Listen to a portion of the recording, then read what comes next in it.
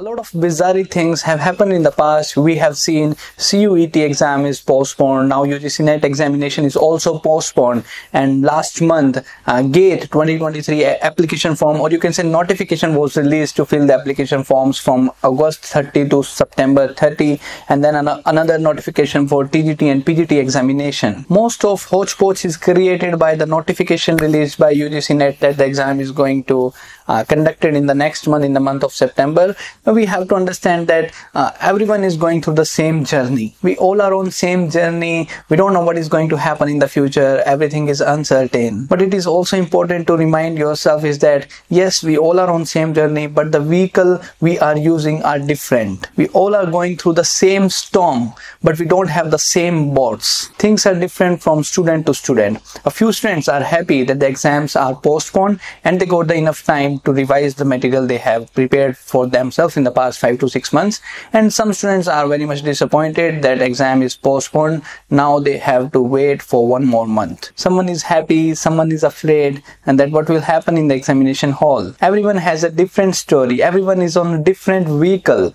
There is a student who gave a birth to a baby boy.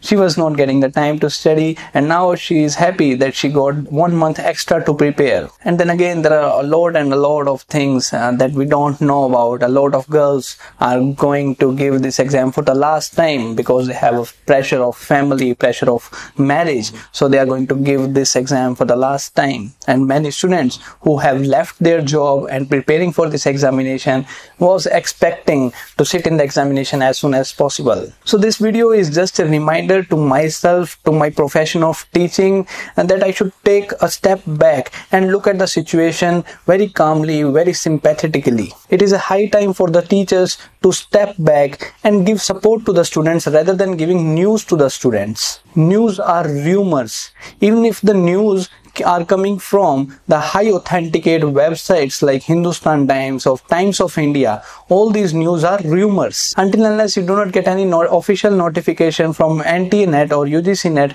please do not believe in rumors. Please do not believe in these high authenticated websites like Times of India or Hindustan Times. NT-NET is a trending topic, and I'm sure a lot of big channels, a lot of big you can say websites are going to create news on this NT-NET just to drive the traffic, just to drive the views on their channels or on their websites. As a teachers, it is our responsibility to talk mindfully on the internet, to do not create the panic situation, and try to support the students with some sort of motivation, with some sort of positive words. In these 20 to 25 days, you can surely start a new subject and you can build command on those subjects. It is going to increase 5 to 6 marks in the upcoming September UGC-NET examination. So do not wait for the news, rumors, and keep on preparing, keep on harnessing yourself. At the end, you are going to become a teacher, and it is expected from you to have a command on the subject. UGC-NET examination is just a small milestone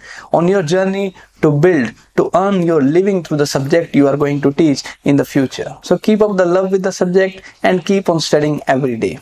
So this is what all I have to share in this video. I hope you found the video worth your time. That's it for this video. Thank you.